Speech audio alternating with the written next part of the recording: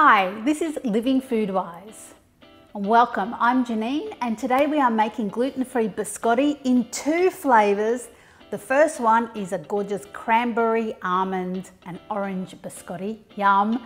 And the second one for a variation is a choc hazelnut biscotti. So let's get baking.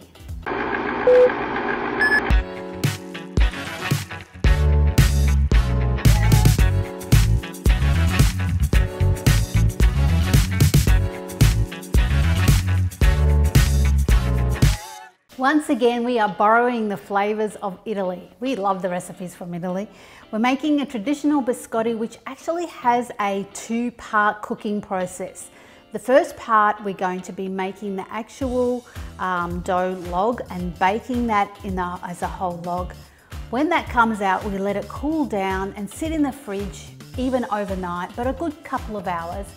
Then we're going to slice it, lay it back out on the tray and re-bake it, and that's what makes it so crispy and crunchy and delicious. So let's get going with the dough. I'm going to make the dough in a food processor because it's easier. Why not? And I have some almond meal and I also have some arrowroot. Now, if you don't get arrowroot, you can use tapioca starch as a replacement. All the ingredients are down below in the description, so you can just relax and watch and print them out later. Now, a pinch of salt, some bicarb soda or baking soda. I'm just going to put a teaspoon of that in. Now, if you're using dry vanilla, now's the time you throw it in. And I'm just going to give that a quick whiz. That's all our dries.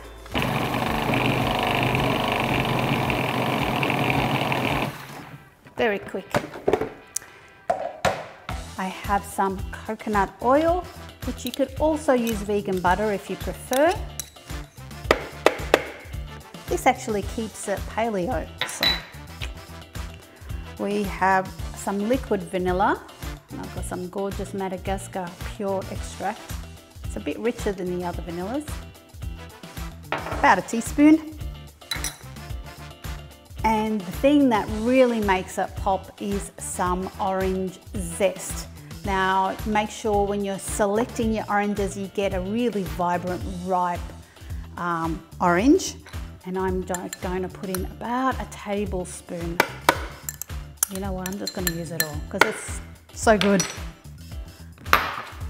All right, finally, 1 egg. And the last ingredient is the maple syrup. Just give for that lovely hint of sweetness. Let's give that a whiz. Okay, great. So, this is our dough. It's quite a wet dough, which is really important because we don't want the dough to be crumbly for slicing. So we're going to mix our raisins and our nuts into it. Now, if you were to put those flavours into the food processor, it would actually chop them up rather than mixing it in. So let's do that by hand. So you can see that the dough is firm but sticky. It's a wet dough, but not runny. Put that to one side. And we're going to put in our slivered roasted almonds and some cranberry raisins, which are sugar-free or low sugar. So we don't want it overly sweet, but it shouldn't be overly sweet. And just give that a good mix, massage through.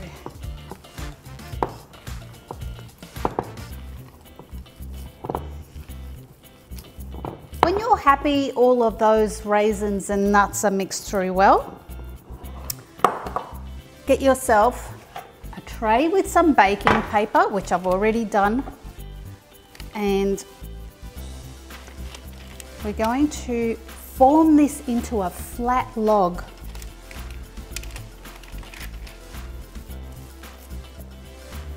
It's so sticky.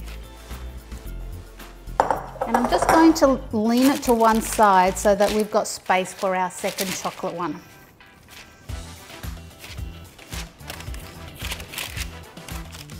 I recommend at this point that you wash your hands. I'll show you. Actually, I'm going to wash my hands and come back. All right, I'm back. And I've left my hands wet, and I'll show you why. The mixture is so sticky, it wants to keep sticking to your hands. If you've got a little bit of water, look how much easier that is. So much easier to form.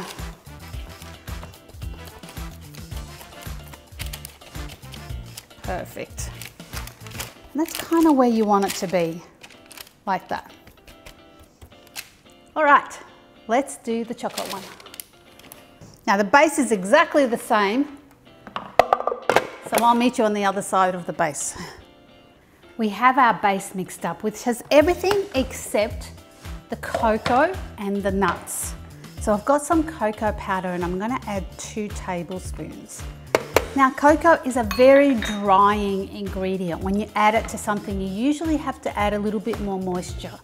So I'm just going to see what it looks like at the end of this.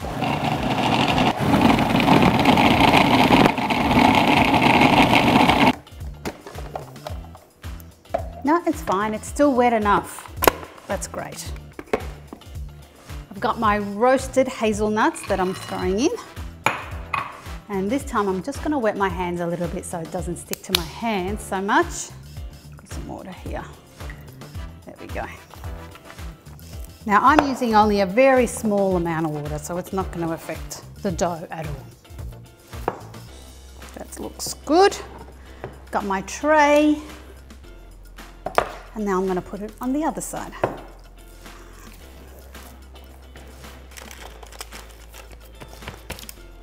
Nice and flat.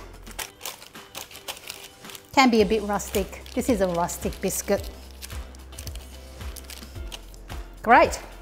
I'm going to bake that for about 20 minutes or until I see the light colored one going very lightly brown. Not lightly, golden brown.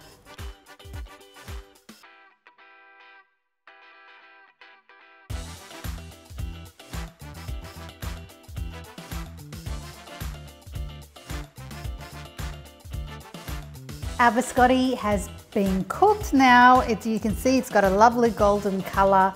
It's always a little bit harder to tell with the chocolate one. So you've got to kind of judge that based on the texture more than anything. And it's quite normal to have these cracks to it. That's completely okay. So this has been resting for quite a while. It's quite cool inside now and you can feel that there's no heat coming off it at all. And as I said, this is ideal to leave it overnight in the fridge before you do the second phase. And you would wrap it in cling wrap and then pop it in the fridge. So, but this is cool and we can definitely cut it now. So you want to cut it into, what is that, an inch? A bit less than an inch? Maybe 1.5 centimeters. I would use a good serrated knife for this. It makes the job a bit easier because you're cutting through the nuts and the fruit. And you will find that the edges are definitely a little bit crispier than the center is. Or maybe that's because my oven's not great. It could be that.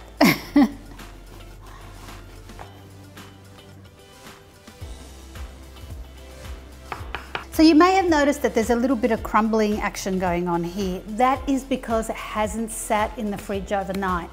When it sits in the fridge overnight, it really gets a lovely even texture and it makes the slicing really easy. So once we have that done, let me just do this instead. Now we want to lay our biscotti flat because we're going to put it back in the oven to bake and dry out.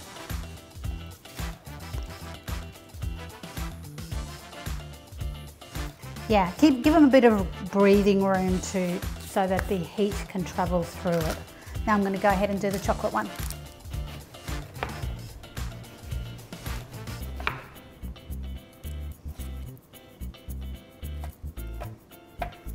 That's our choc hazelnut ones cut, and now I'm going to put them both in the oven at 180 degrees Celsius.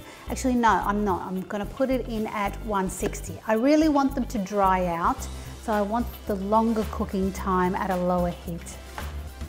So we've cooked our biscotti for about 30 minutes in my oven, and you can see that they're lovely golden brown all the way through, and they've also been cooling for about 30 minutes. And that's what makes them go crispy. When they first come out of the oven, they're still quite soft, and when they cool down, they get a nice snap to it, and they're nice and dry inside and lovely to eat. Crunchy. Yum, super yummy. And our chocolate ones too. So once your biscotti is cooked, it's really important to store them in an airtight container. If you don't, they will just absorb the moisture from the room and go soggy again. And if that by chance happens, you can throw them back in the oven and get them crunchy. And there you have it, guys. That is our super scrumptious gluten-free biscotti that seriously everyone will love. It's so yummy. 2 flavours, choc hazelnuts and the raisins with the orange and almond. And you can mix it up and do all kinds of flavours with this. So go nuts and try a whole lot of combinations. We'd love to hear from you, see what you've been doing with this recipe. And it's been an absolute pleasure bringing this to you. So we will see you next time and in our next installment of Living Food Wise. See you then. Bye.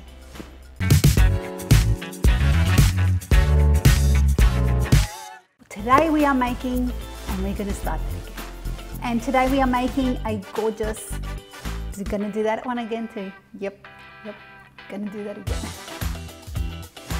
Yes. Today we are making an orange biscotti. No, we're not. Hi, welcome to, you know what, I just need a glass of water. There you have it, guys. That is our biscotti, orange, almond and cranberries. And there you have it, guys. That's the